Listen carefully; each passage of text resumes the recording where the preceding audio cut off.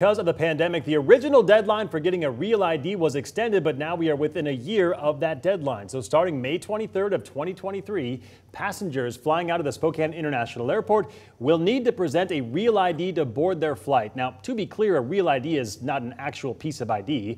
This means that starting on that date, anyone traveling by airplane will need an ID that extends beyond a normal driver's license. And that could be a passport, a military ID, or an enhanced driver's license.